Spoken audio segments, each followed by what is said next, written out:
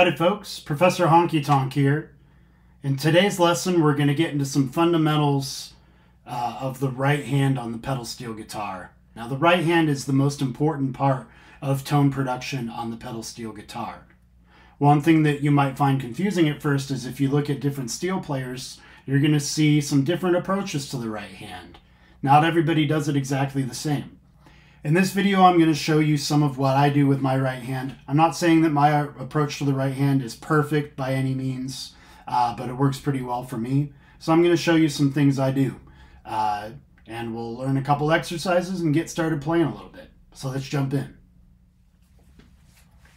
All right, so let's start with finding our right hand position.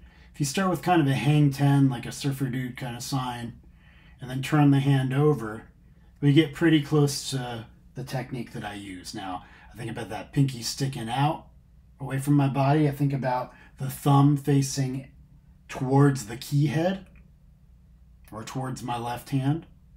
Okay? And then from there, when I'm not playing, I can set that pinky down to block the strings or stop them from ringing. We're going to talk about that later. Okay? So to start with, I want you to find the sixth string from the top. 1, 2, 3, 4, 5, 6. The sixth string. And we're just going to play some strokes lightly with the thumb.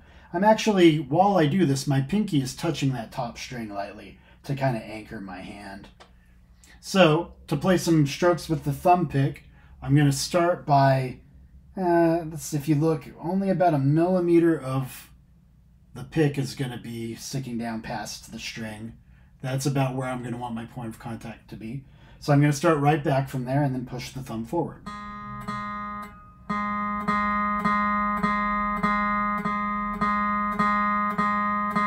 Okay, so thumb strokes, basically just pushed forward with the thumb and then bring it right back. Practice a few thumb strokes on your own.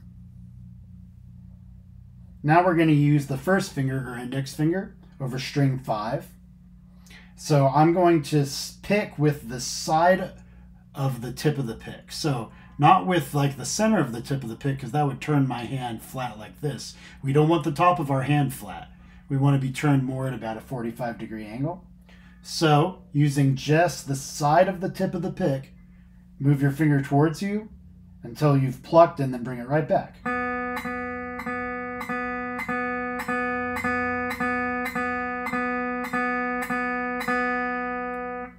Now let's do some with the second finger on the 4th string. Same thing. Side of the tip of the pick, pull towards yourself using your finger, and then go right back to where you were. So don't move the whole hand, just the tip of the finger.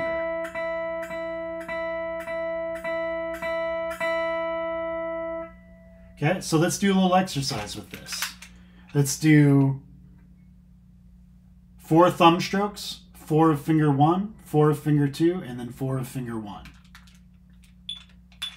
Here we go. 1, 2, ready, go.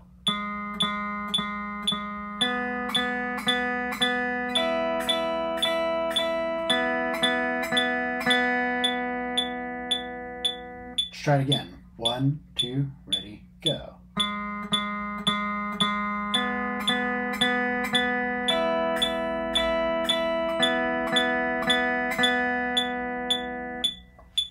All right, so now we're going to take the same idea of picking individual strings, but we're going to start using our pedals and knee levers to set up a chord progression. So in this case, we're going to use that same grip on strings 4, 5, and 6, but instead of picking each 4 times, we're going to pick each twice. So we're going to start using no pedals or knee levers and just go straight up, the thumb twice, pointer twice, middle finger twice, pointer twice. That's our 1 chord, E major.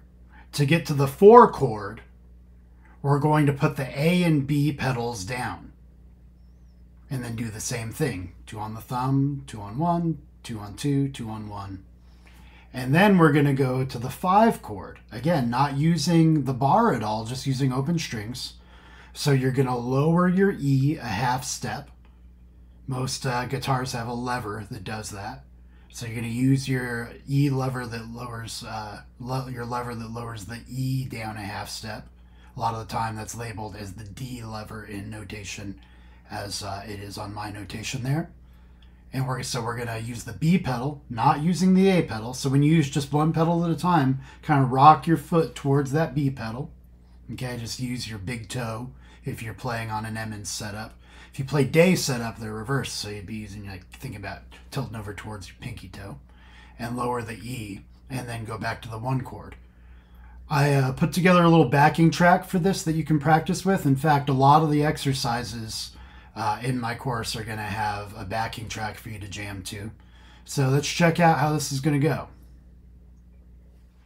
1, 2, 1, 2, ready, go.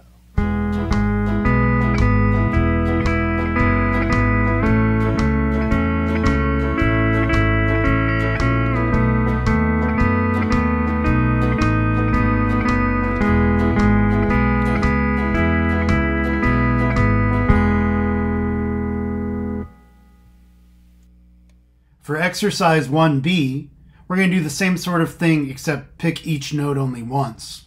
We're going to use the same backing track. So we're going to go like thumb 1, 2, 1, thumb 1, 2, 1. Then put down your A and B pedal, do the same thing. Then your B pedal plus lower your E to get your 5 chord, so on. Let's give it a shot. 1, 2, 1, 2, ready, go.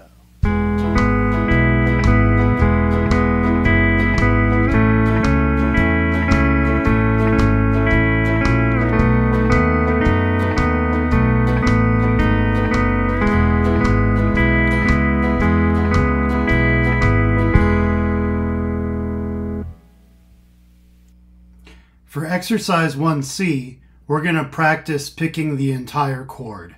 So strings 4, 5, and 6 together with the thumb in 1 and 2. And we're going to go half note, quarter, quarter, quarter, quarter. Remember, half note's 2 beats, quarter's 1 beat. So we're going to go half, half, quarter, quarter, quarter, quarter, half, half, so on. Through the same chord progression using the same backing track. Let's check it out. 1, 2, 1, 2, ready, go.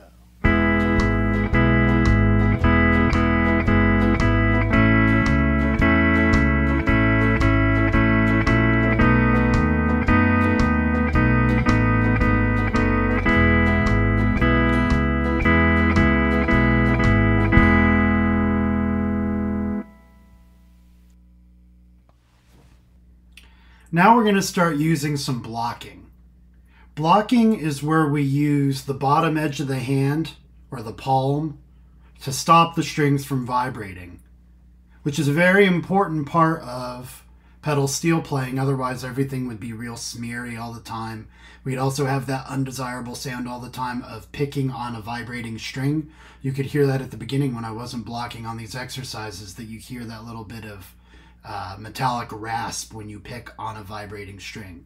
So what we're going to do is take the same exercise and incorporate some blocking. So we're going to pick a half note, pick, block, and then we're going to go pick, block, block. So it's going to be half note, half rest, quarter, quarter rest, quarter, quarter rest.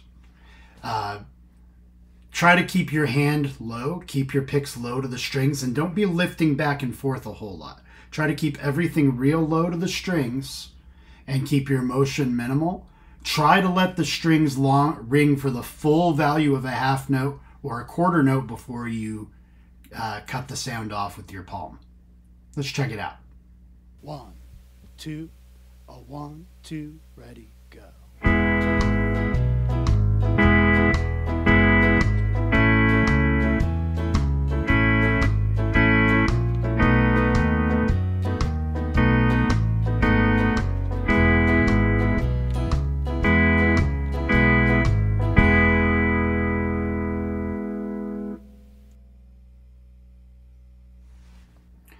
Next, we're going to work on blocking individual notes.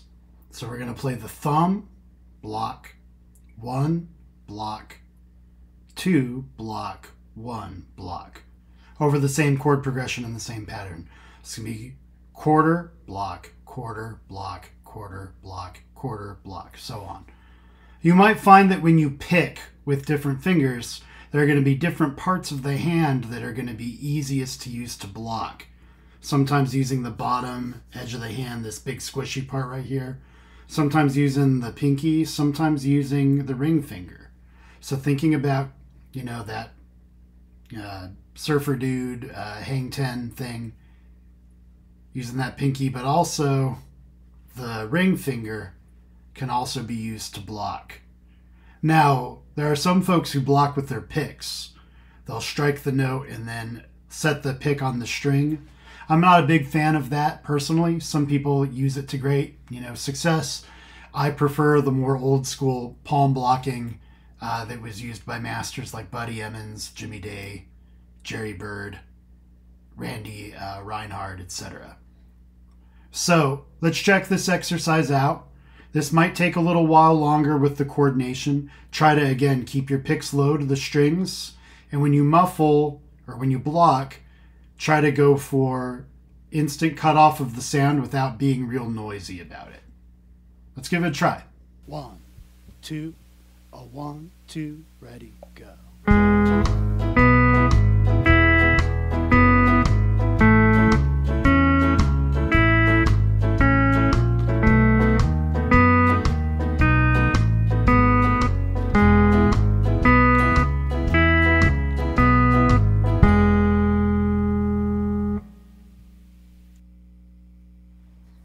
All right, that does it for this first lesson.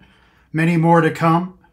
So just to review, learning how to use that right hand, keeping the fingers low, doing some blocking. The right hand is something we can continue to improve upon our entire lives. Thinking of my, favorite steel players like Buddy Emmons and Randy Reinhardt, all throughout their careers, they kept working on the basics, working on growing as players, trying to get that beautiful tone, how to get that, that ice out of the instrument. A lot of it has to do with the right hand. So hopefully this gets you off to a good start. I have more lessons that will be coming soon. So be sure to subscribe to Professor Honky Tonk on YouTube. Also check out ProfessorHonkyTonk.com.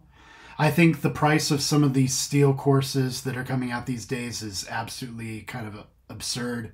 So I'm not charging anything for mine. But if you want to support, buy me a cup of coffee, help me pay for the costs of web hosting, equipment, and so on, go to ProfessorHonkyTonk.com and there'll be a tab where you can support and throw a few bucks my way if you are so inclined.